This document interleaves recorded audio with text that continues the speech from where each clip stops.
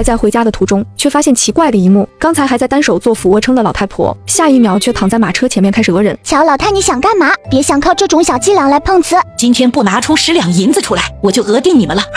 今天就算你当场给我炫个2斤1000克的金枝，也别想从我这里讹去一根毛！我不管，今天不把钱交出来，本宝宝就跟你们没完！话落，直接绕开乔小四，来到马车旁边，一只手抓住一袋粮食，另一只手抓住食盒。竟然你们如此不知好歹，那就别怪本宝宝亲自动手抢夺了。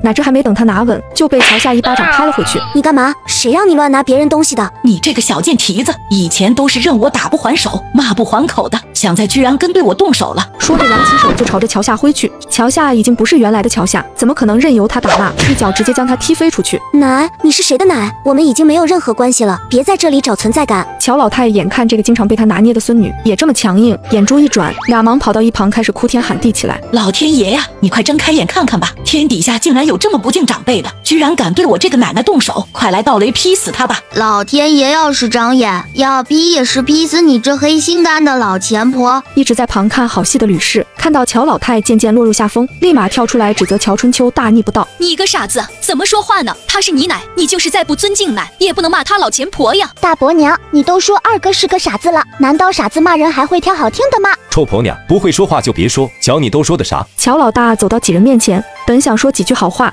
没想到就对上柳氏那双清澈又干净的眼睛，还有那白嫩嫩的小脸。小美人儿，你长得可是真好看。这柳氏怎么越来越漂亮了？勾得我老心肝扑通扑通的直跳。老三媳妇约吗？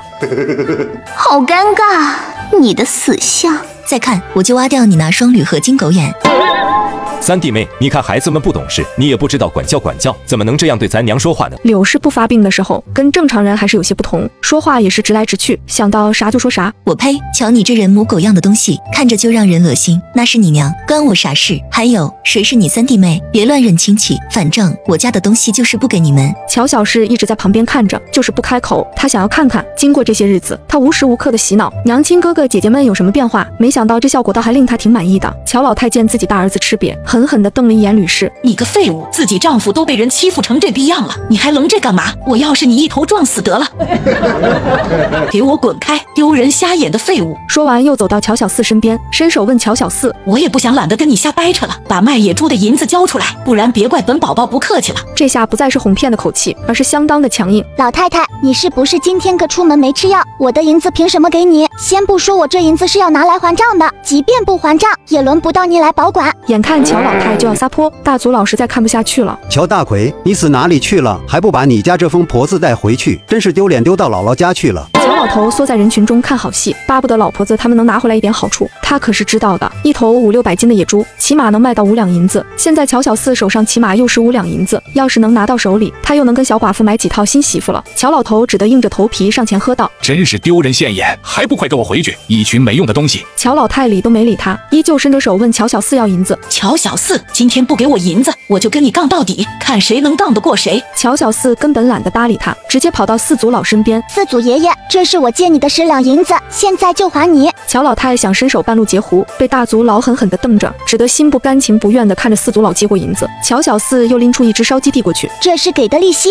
你老别嫌弃。”都是自家人，给什么利息？乔小四一把将包裹好的烧鸡塞到他的手里：“四祖爷爷别嫌弃哈，小四在这里谢谢你了。”乔小四又四处看了看：“咦，村长爷爷呢？怎么没看到？是不是还没回来？”村长正在为乔屠户家的大狼狗咬伤送水，宋叔姐弟俩的事情而忧愁。听到乔小四猎了4头野猪，给了村里1头作为感谢，心里还蛮高兴的。刚洗了把脸就来了，听到乔小四喊他，连忙应道：“我在这呢，你找我有啥事？”乔小四递过去一个5两重的银锭子：“村长爷爷，我可当着众人的面把银子还给你了。还有，这是从极品轩拿回来的剩菜，希望你不要嫌弃哈。”小四，你家里情况特殊，你先留着用吧，我不急用的。我还是先花了吧，别到明日这银子就没有了，说不定还会被按个什么罪名呢。那我们就接下来，剩菜我们也不嫌弃，能吃到极品鲜的菜品，那是多大的荣耀啊！一会我把食盒洗干净了给你送来。乔小四拍了拍手，对着乔老太一摊：“哦吼，今天卖野猪的银子没有了，乔老太，你就是想要，我也拿不出来了。哎，无债一身轻的感觉就是好。”乔老太气得牙齿都快咬断了，那么多银子，她1毛没得到。接着她又把眼睛瞟向其他的食盒和油纸包，伸手又想去抓，被乔小四摁住：“乔奶奶，你这是想干嘛？我告诉你哦，那只烧鸡是大猪爷爷的，他今天帮忙跑了一趟，这是给他的跑路费。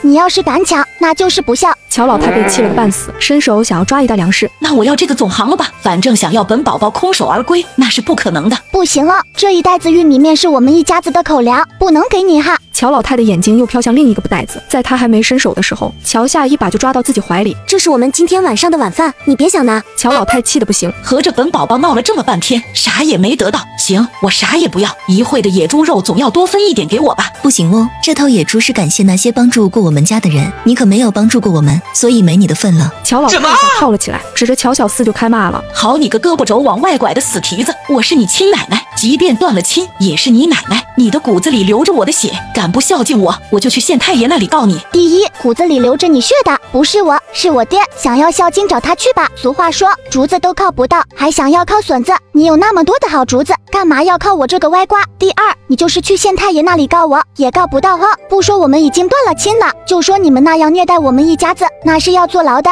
乔老太就是一个窝里横，听到这话也傻眼了，想让他空手而归，那不是他的作风，还不带他有啥动作，就被黑脸乔老头给拉着回去了。乔小四没去管他，看向还处在这里的乔老大两口子，眼里带着一丝讥笑。乔家大爷和大婶子，这是还想分一块肉？吕氏的脸皮没有乔老大厚，哼了一声，转身离开了。乔老大舔着脸，还想留下来，他不为野猪肉，为的是想跟柳氏说两句话。给我滚！敢打我娘的主意，信不信我现在就灭了你？乔老大知道自己干不过乔小四，只得灰溜溜的离开。等刘氏傻的时候，寻个时间找他说话，说不定还能占点便宜呢。我就不信这个赔钱货能时时刻刻盯着刘氏。与此同消失许久的楚伯康再次来到小四的空间。这个小女孩总是做出一副凶巴巴的样子，实际上心特别好，要是在大仙，说不定可以娶回去做娘子。